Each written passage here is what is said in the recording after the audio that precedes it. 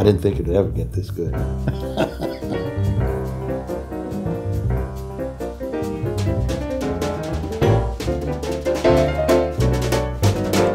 I'm Justin Tierney, and I'm here with Willie Ruff, and today we're going to be talking about his Harmony of the World project, which is a realization of the music of the spheres, which is this ancient idea that the proportions and movements of the planets create a kind of cosmic music.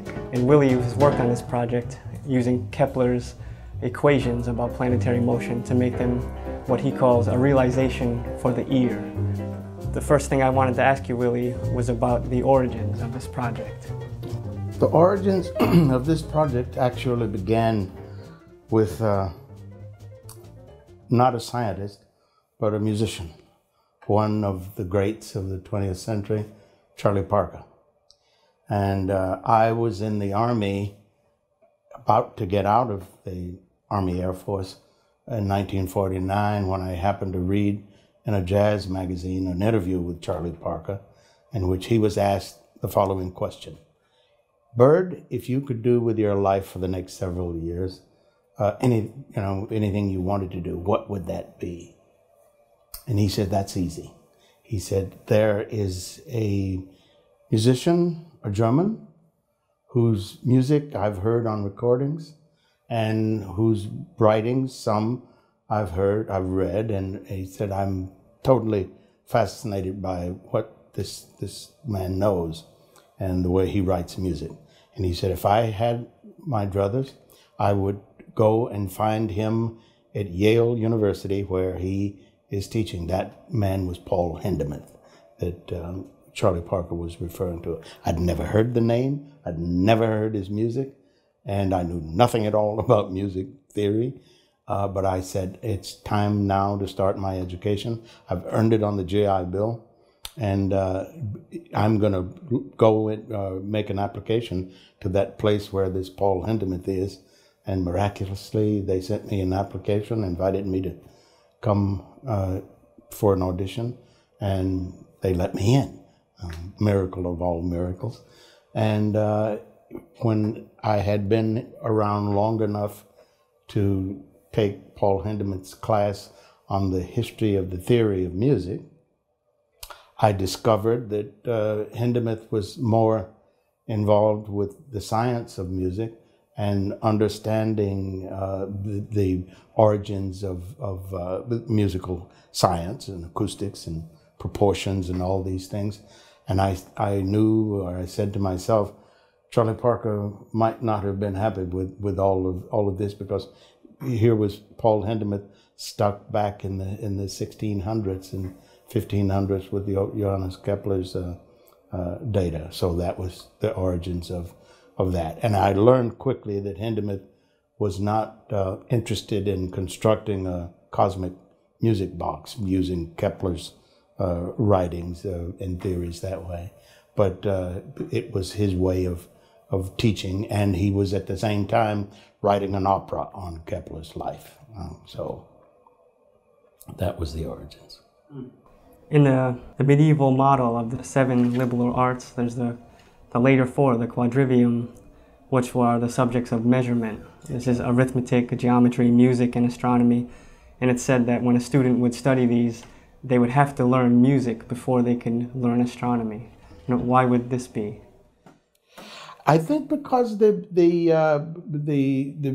evidence is closer at hand than with astronomy. You didn't need telescopes, or we were really duped for a long time about what was really taking place out there in the heavens. And Kepler's great contribution was to clear that up. Once the sun-centered universe was then identified, then Kepler was next in line to discover the 3 laws of planetary motion, which were really landmarks. 25 years after your class with Paul Hindemith, in 1972, you are now teaching at Yale. Mm-hmm. And you said that you finally had your chance to explore the connections between music and other sciences and art, and you put together a colloquium on rhythm. Yes. And how did that come about? Well, the colloquium on rhythm came about because I knew some pretty high-powered scientists, not just at Yale, but in other walks of life.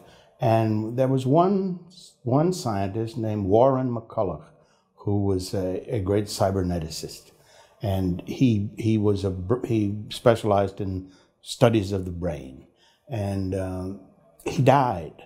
And I met him again through a jazz connection. His daughter came to Birdland, where Mitchell and I were playing one Valentine's Day, and it happened to be Warren McCulloch's daughter's birthday and Dwight Mitchell's birthday, and they invited us to come to their table to have a drink, and we said, they learned that I lived in New Haven at the time, and they lived in Old Lyme, Connecticut, and they invited us up to they have a horse farm up there, and they said my dad is a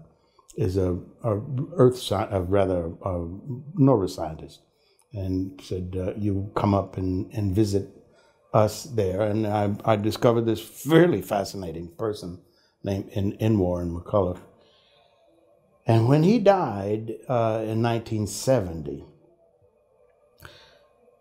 none of the science that he was involved with, none of the institutions like MIT, and he had taught here at Yale Medical School and had gone to school here as well.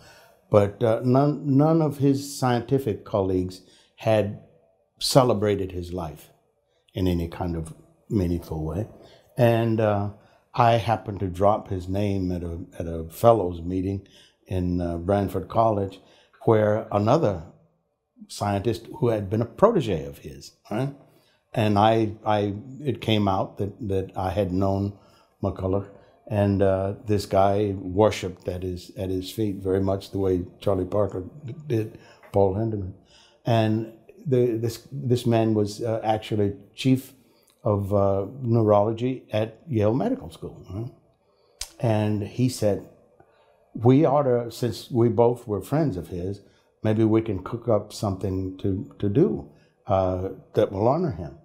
And he said, you guys are poor over where you are. You don't have money there at the School of Music. At the medical school, we got money, and we have access to money. And he says, if you come up with a great idea that will be worthy of a memorial to Warren McCulloch to celebrate, we'll find the funds to do it.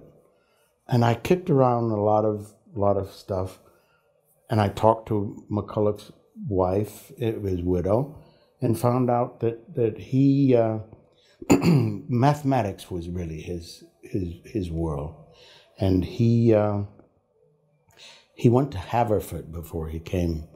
This is a little long. It's all right. He went to Haverford before he came to Yale, and there was the president of Haverford College, Quaker School, right, named Rufus Jones. And Rufus Jones saw that McCulloch was just brilliant beyond all of his peers there, that this was really something special. And he said to him, called him into freshman year, right? Called him into the office and said, Warren, what will thee be? And he said, Warren shrugged. He said, I don't know. He said, well, what will thee do with thy life? And McCulloch says, well, I'm not sure. And he says, Rufus Jones says, what occupies thy mind most? And McCulloch says, I keep asking myself, what is number that man may know it? And what is man that he may know number? Mm-hmm. And Rufus Jones says, thee will be busy for the rest of thy life. So McCulloch made all of these fabulous contributions to his science, and he said that was all he ever asked. That was the one big question that preoccupied him. So I thought about that for a little while, and I said, well, the embodiment of that might be a big colloquium on rhythm. It's something that we perceive by its numberness, and through our special human way of understanding number and experiencing number, you know. So we organized an international conference on the subject, interdisciplinary conference on the subject of rhythm here at Yale, and we had just every kind of presentation, from dancers to talks on the experience of time. Actually, one of the great metallurgists from MIT was a friend of McCulloch's who lived and worked there and died there. This metallurgist gave a presentation on molecular symmetry and dissymmetry. This man had been the lead metallurgist for the Manhattan Project.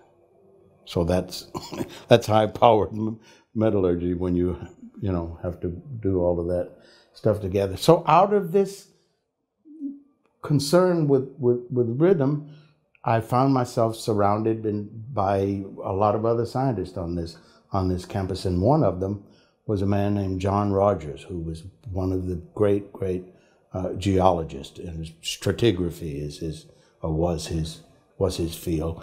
His work is now being revisited in the exploration of Mars and all of that stuff. It's really figuring out those things.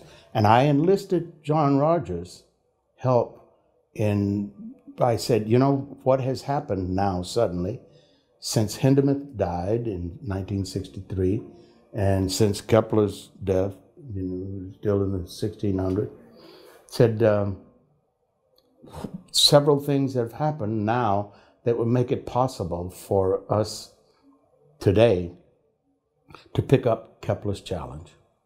That is, so we can make a planetarium for the ear that nobody could do before. And the things that had happened were computers and tone generators, so that you could marry these tone generators to the computers. And we did with the help of a graduate student who was a friend of Milton Babbitt's down at Princeton, and Mark Rosenberg wrote this program using entirely Kepler's data. It didn't have anything to do with Ruff and Rodgers. This came from Kepler's 1619 book called The Harmony of the World. And it was realized in Bell Labs down in New Jersey, using punch cards. We're talking about 37 years ago, and punch cards. So that was how we arrived at what we began.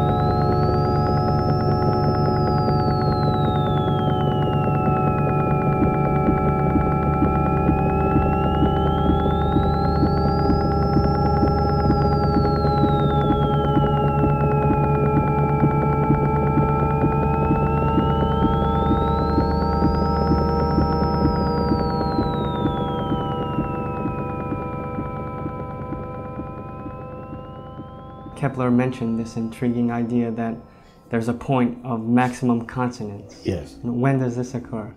Kepler promised this, and how he came to these conclusions as early as 1619 without having any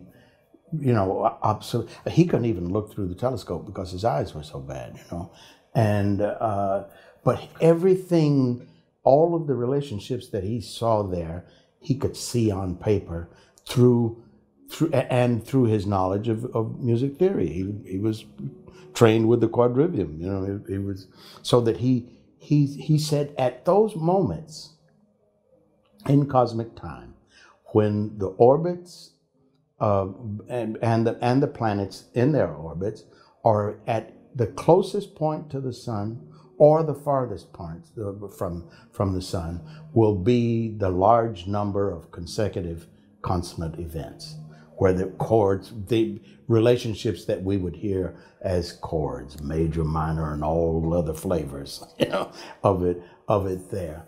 And I'm curious as to how he could see that.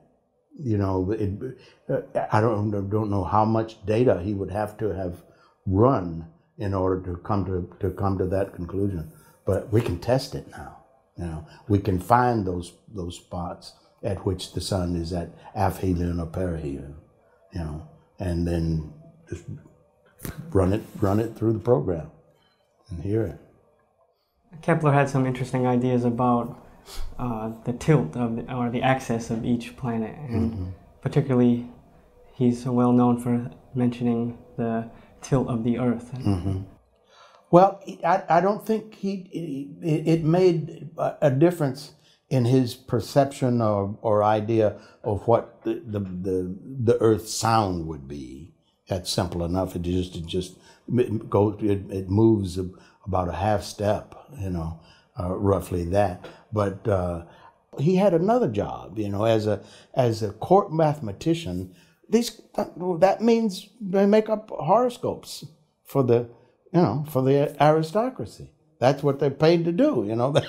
They have their court astrologers, and unfortunately, he didn't have much. He was a scientist, a pure scientist, and he didn't have much respect for astrologers. But he did the work because he had to feed his family, right?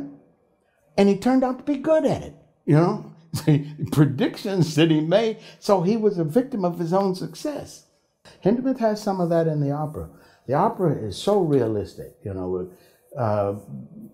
Kepler's mother was accused of being a witch, and they were going to burn her like they burned the Salem witches, and he used his influence with royalty and Emperor Rudolph and people like that, maybe whose horoscopes he had cast, to save his mama from the woodpile. And she wanted him to stop fooling around with this science at which you could starve to death.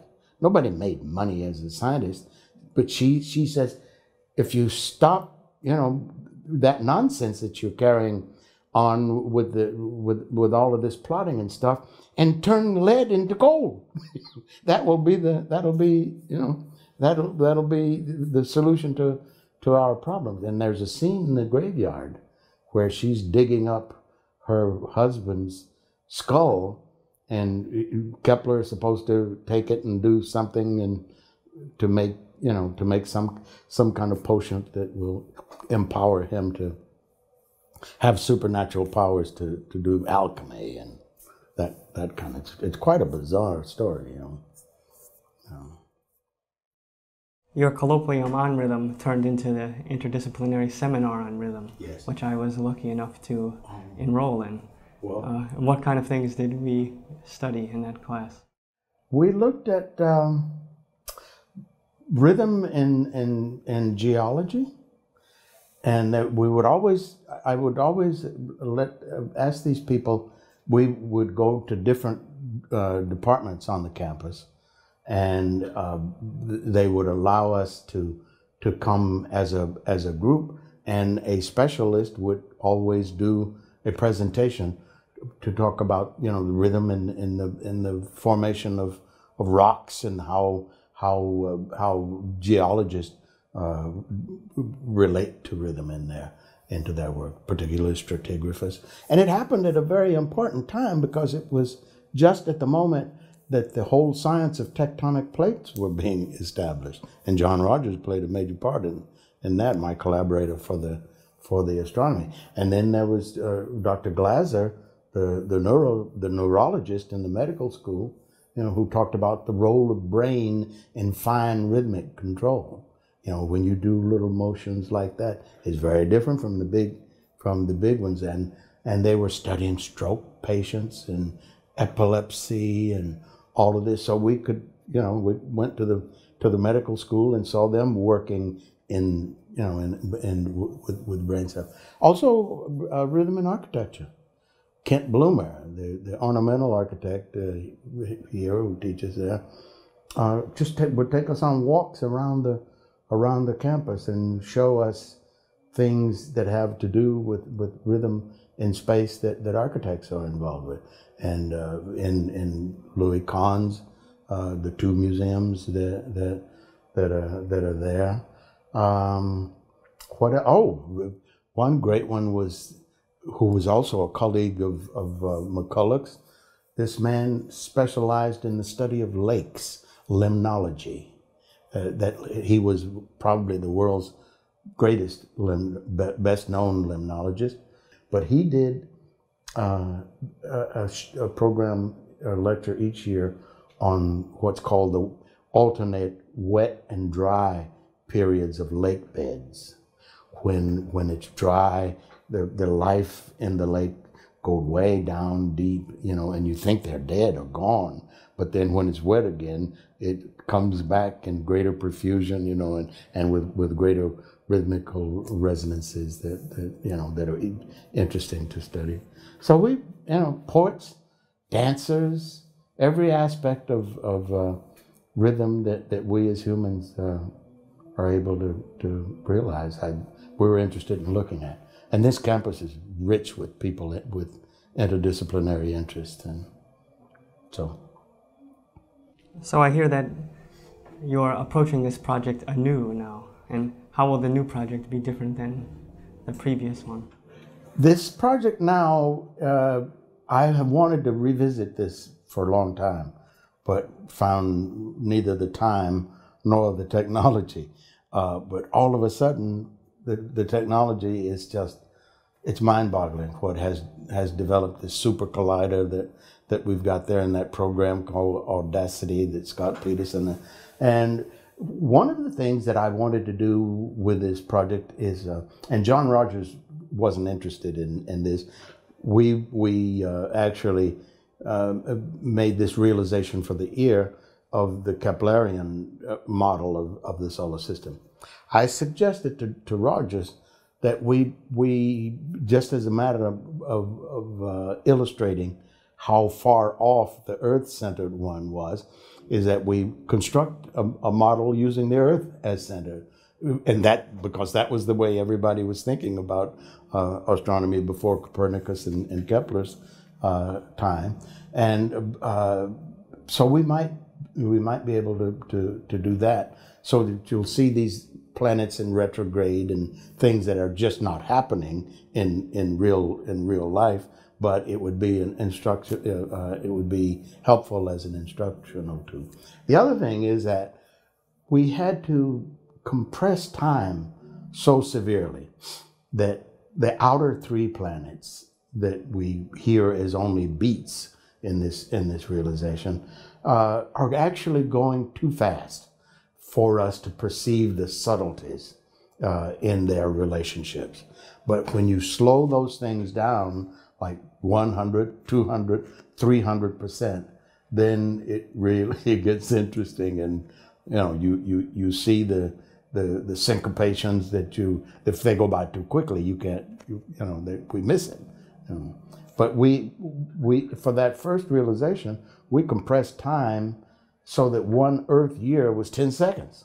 So if we really slow that down, we can hear all of those rhythmical. And it was, quite frankly, I was more interested in these rhythmical relationships of the outer three planets that Kepler never knew. I was interested, of course, in the inner six and the harmony that we talk about, dissonance and harmony in terms of vibrating frequencies. But those outer three rhythms I was more curious about that, and I want to play with that. My name is Scott Petersen. I work in the Department of Music at Yale University. Willie first contacted me because he had the original Kepler files on a CD, and he wanted to be able to hear them in quad. And then he wanted to see what it would be like if we could apply some transformations to the files. So we slowed them down a little bit, and he liked the sound of them slower. And we slowed them down a little bit more and a little bit more, and eventually I think we had a factor of 150% slower than the original. And the transformation process was both in terms of pitch and speed. So there was a considerable lowering of all of the frequencies. And it really lets you hear the beating of the different parts, the outer planets, as it were. And it gives you a much better rhythmic profile of what's actually happening in the relationship of those planets sonically. And it was really cool. And he really dug that process a lot. I'm anxious now to look at it as a even larger, more useful teaching tool, because now with the computer sophistication, we don't need big planetarium projectors to see or to experience it. For instance, they didn't have the projectors in our planetarium here, like what we're used to seeing in the Hayden in New York. They were just doing it on, well, I guess it was a little bit more than laptops, but they were, you know, very compact computers there. But I want to be able to, for the first time, have this experience in surround sound. We didn't have that before. The sound just goes from speaker to speaker in stereo. But surround sound is really the way to experience that. As a matter of fact, they didn't even have it in the planetarium, as you will recall. And to be able to manipulate these speeds of the planets and of the orbital data of every kind. I want to see just how much humans can experience from that data and the technology that we have now. Children love it. It's great to go into a classroom with this, with that sound and even just with the sound, but to be able to do it then in a way that they can experience it, in surround sound, and also be able to project the images so that we can more closely understand the relationships of that movement. This all becomes, I think, much more interesting for somebody who's interacting with the data from a learning point of view. They don't want to see equations and data necessarily. What they want is an aural picture of how the solar system works, which is really cool. And we can do that, and we can do it in a lot of different ways. It's a great thing to be here where I am at this juncture in my career and my life, because all of a sudden I'm working on two other projects that really are looking at kind of origins and trying to understand. Austin and I just finished working on a project having to do with congregational singing, and as a part of American folk culture, and I'm doing the same thing now with recorded jazz, because when Thomas Edison invented the talking machine, he intended it to be just that, a talking machine, and he was soundly disappointed when he learned that humans were more interested in listening to music than to listening to talk. He, in the abstract for the application for the talking machine, he said this device will be a boon to business communication, and it made the dictograph, the dictaphone, and all of that, so that stenography was a big industry at that time, totally male dominated. Edison himself had male secretaries and all of these periods.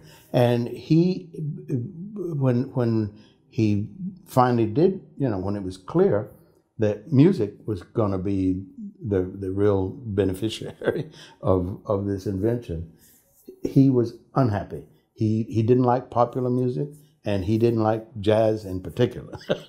So now, at about the point where it's almost a century since jazz has been on phonograph records, I put together this course last year called Thomas Edison's Talking Machine and the American Jazz Century, because it's been almost 100 years now that the classic jazz just started to appear on records. And I've found a lot of the people who were involved with making those masterpieces.